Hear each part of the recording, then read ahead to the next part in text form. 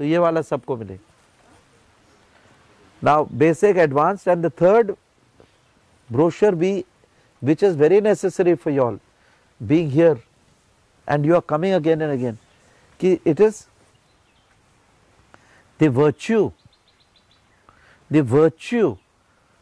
of repetition, satat abhyas. Why a disciple must come, in spite of learning all the techniques, must come again and again to the same master, the same place, and practice the same technique, anushtan. It is very important. Oh, I have practiced, one lady came to me in America and she told me, oh, hello Guru, how are you, and this and that. I said, oh, hello. It's a very fashionable lady and all. So she had she was smoking a long cigarette with a bottle of, a glass of champagne, and she said, you know, I've traveled the world and I've been to all the gurus in the world. See, when you go to the world, they are good-hearted people. They don't mean it bad. They don't expect to be like you, because you know what is Guru Parampara, what is adab, what is respect, because your mothers have taught you. They have not been taught. So it's okay if they put their leg one on top of the other and they smoke and they talk to you. Well, hello Guru, how are you? It's fine. They feel everybody is equal. You know, like they think everybody is, it's a buddy culture. She said, you know, I've been to all the gurus practically in the world. I've traveled the whole world and I've been to all the gurus. And then I told her, and you've learnt nothing. Because you have spent your time going to the gurus and seeing what are their dress, where do they come from, what do they teach. You have been inquiring, but you have not cared to sit down and learn what they had to teach you. And this is your greatest shortcoming. Although you did it in innocence, you have failed yourself. You have failed yourself because you are not receptive. Here you have to be receptive even to the till now you had not heard. You had not heard the sound of the birds, and I tell you, silent and listen to the sounds, and suddenly you will hear many sounds of birds.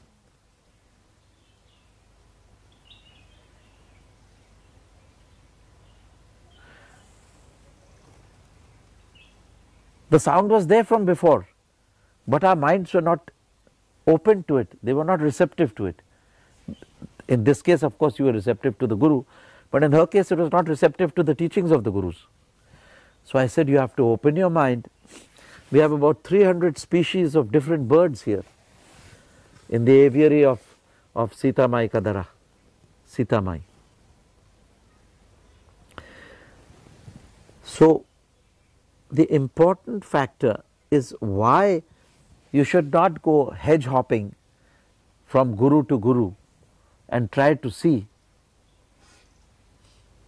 what they have to teach.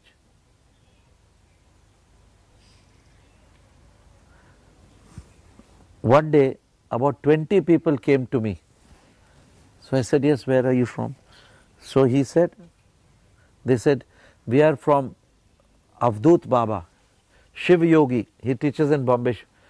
And he said, if you want to go anywhere, don't go anywhere. If you want to go anywhere, go to Gurunath's ashram. He holds you in very high esteem.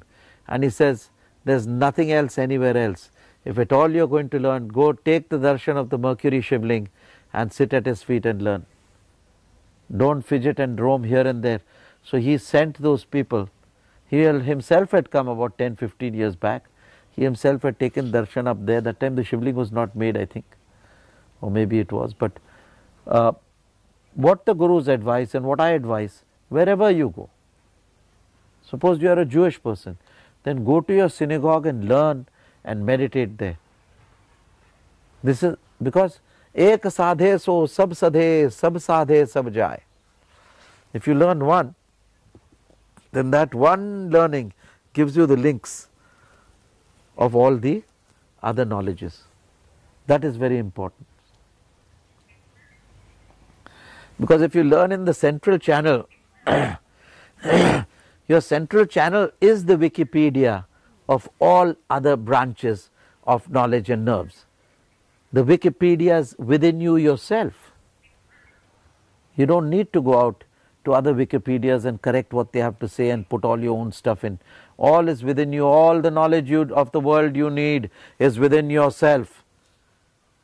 All the medicine that you need is within your own medicine box of the endocrine system of glands. And you have iodine and you have all these other things, and you have to awaken the healing within you. So the question is, what is the virtue of coming again and again to the same master, to the same place, and practice the same technique? When you come to the same place again and again, that place becomes for you a mandir. Mandir, the gate becomes for you the Swargadwar, and the sthan becomes the mandir. And by your regular practice, you become your own Isht Devta. स्वर्गद्वार मंदिर और तुम खुद ही इष्ट हो इस मंदिर में बैठे हुए. You sitting in the temple, you become the इष्ट देवता.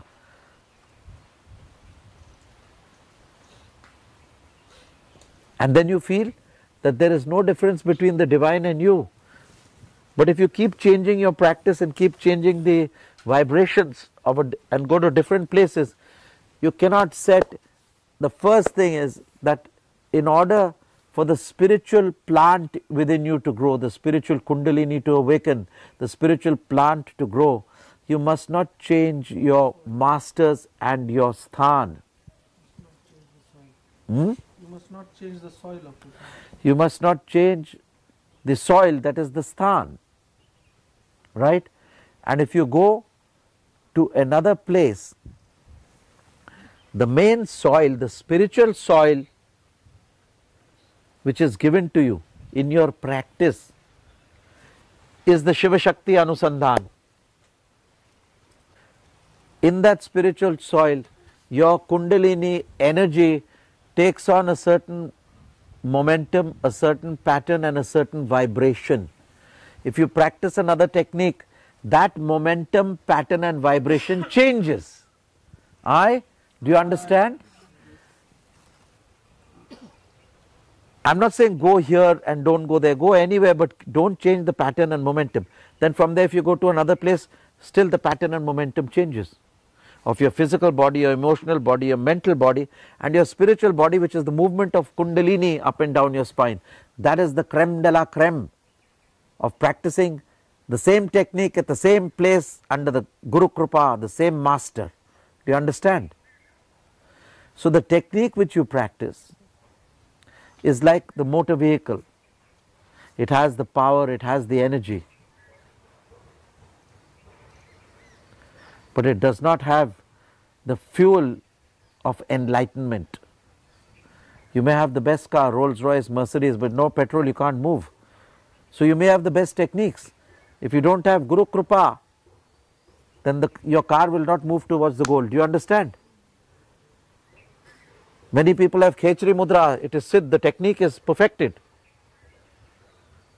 Right? Ba Khechri lag lag kya lage, Guru Ghat, Amrit Ghat Guru Ganga na hoye. This says Ba Khechri lag lag kya lage, Amrit Ghat Guru Ganga na hoye.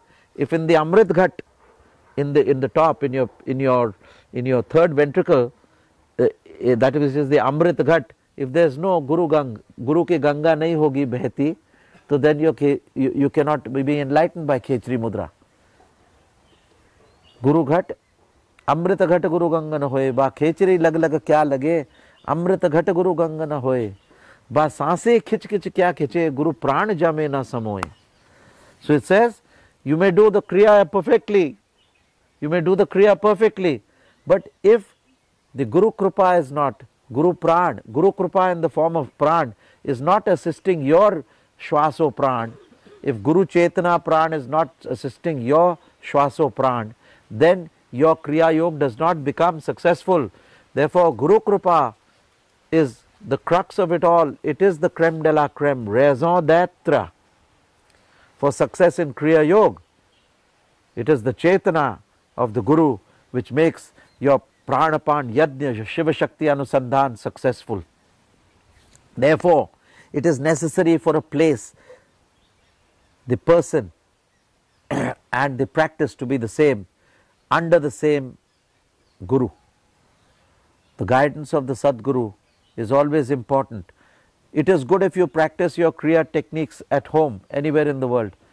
But it is even better if you can come once in a month, once in 3 months, or once in 6 months, or once a year to the same master and rejuvenate, renew and rejuvenate your practice, so that his Chaitanya, the spark of his livingness, may enliven your sadhana and transform you, transform the matter in you to energy, to emotions, to devotion, to love, to wisdom, to divine consciousness. This is the alchemy of the total transformation, which is done by the soul Chaitanya, the light of the soul of the SatGuru. Is that clear? So this is the virtue of coming to the same place, practicing the same technique under the guidance of the same SatGuru. Om Namah Shivaya.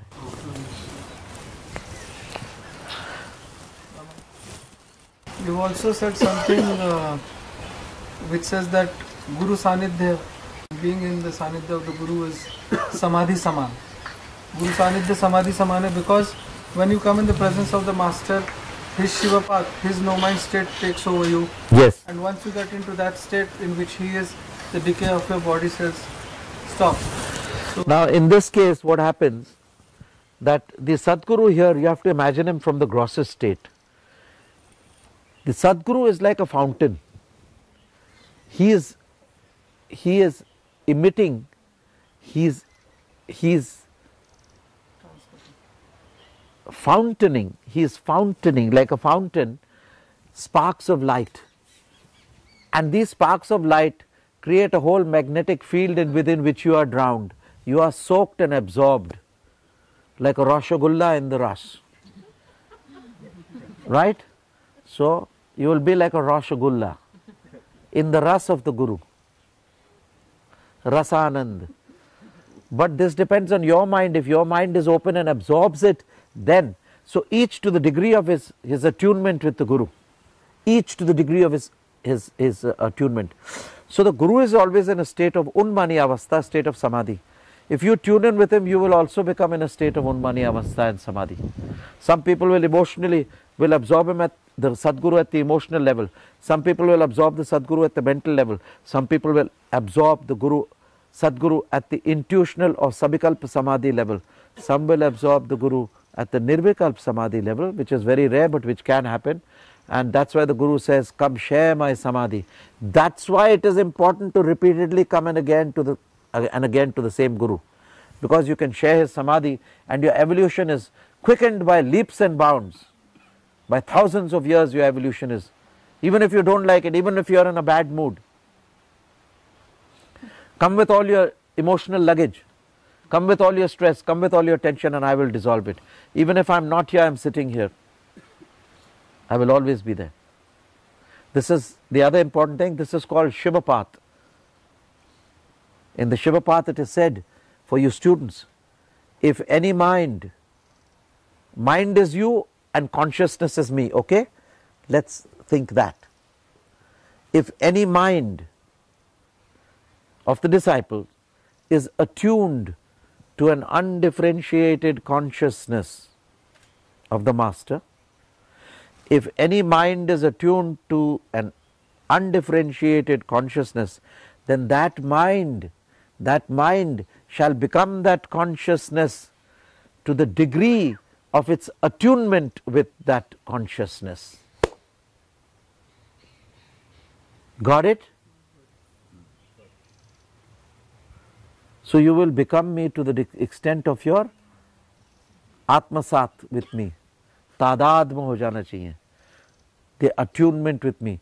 तुम्हारी संवेदनशीलता, your empathy. This actually happens. If you try it now also, you'll feel the peace. You just have to relax. It's easier to relax like this than like this or like this. If this is a challenge, I'll see how the Guru can affect me. He's giving no transmission. Then of course, who's interested in giving you a transmission? You stick your left shoulder out and say, Chal aaja. It's not Chal aaja, ye Prabhu deja. So some people do that in the West. They go and test you and they say, चल मैं देखता हूँ क्या करता है. अरे बेवकूफ आदमी, तुम खुद की नुकसान कर रहे हो, खुद का नुकसान कर रहे हो. कोई चैलेंज थोड़ी है ये. It's not a challenge. It is, I am a server of humanity and I have come to serve you as a servant of humanity. Accept the service and transform yourself. Now the second thing, why even after the disciple has received all his 6 kriyas or 36 kriyas now, as the new age people say, the 6 kriyas after having been received, why you must still come to the same sthan, to the same ashram and the same SatGuru. Even after you have received your techniques and are practicing them,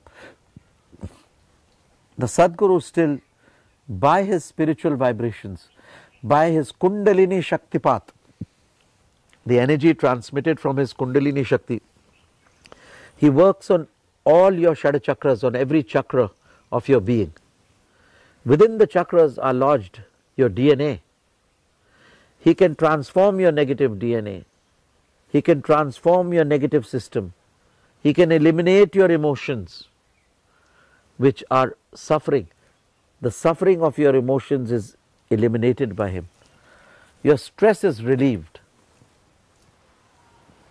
That is what is done by sitting repeatedly in the presence of the SatGuru. Any questions?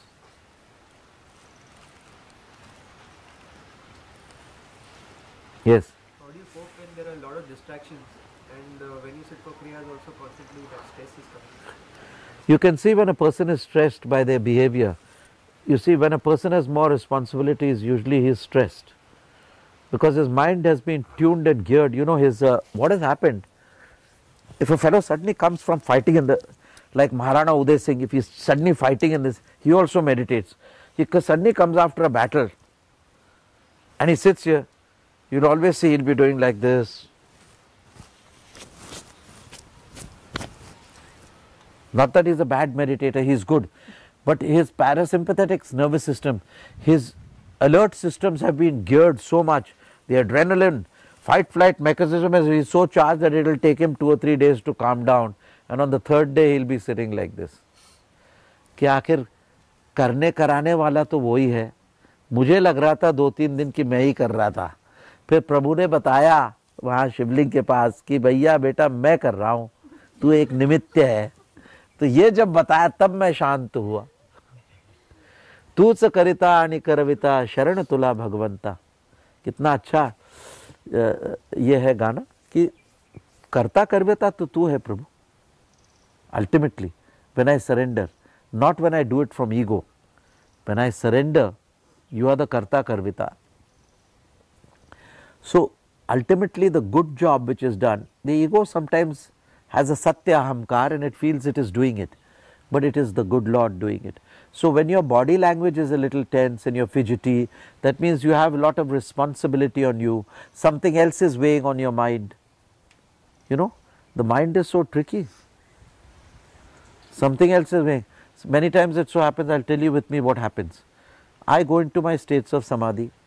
Regularly I am dissolving in my highest samadhi. But sometimes when I am in a mood, then I have not seen my grandchildren. So then suddenly, before I go into that, I am doing my kriya. And after kriya, before going to Paravastha, I say, no. I get up. I go to the pastry store. Then I buy all the cakes for my grandchildren. I must finish that. That's at the back of my head. Let me get it done with. And then you get the cakes or the pizzas, the cheese burst pizzas. You know, there's a new pizza which is cheese burst. I'm very high tech with this because I have grandchildren and they get all these things. and some Italian people who get it ordered, like Alexandro orders it, and we are bursting with cheese. So then we have this, and we have the cakes and all, then we are shanti, shanti. Then in the evening I can go and meditate and do it.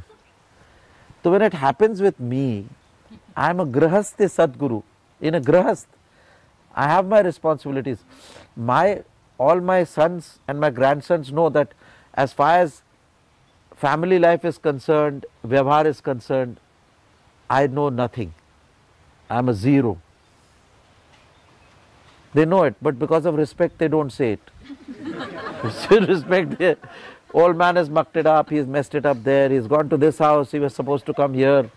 So many times misunderstanding with the grandchildren and this, and there's a huge, and the grandchildren are not bothered and I'm not bothered. The parents are bothered. Some protocol mess up or something. So I said, जान दो है भगवान प्रभु कितनी गलतियां कराएगा. You see, ultimately 2 दिन की जिंदगी है. We have to go in 2 days. Not you, huh? You are doing Kriya Yoga. You cannot go so easily unless you get darshan, because now you have hooked God with the practice of your Kriya Yoga. You have hooked the Sadguru. You are coming again and again. You are deserving something much more in the fundamental truth of life, which has nothing to do with the relative truth. No man is perfect enough in relativity to judge another man through his zigzag vision. Relativity's vision is all zigzag, and unless you are perfect, you cannot be a judge over another person. Do you understand? The zigzag vision of relativity does not allow you to be a judge over another person. No man, until he is perfect, can judge another man. God is the only judge. His dispensation comes through the law of karma. Finished. He is the perfect judge.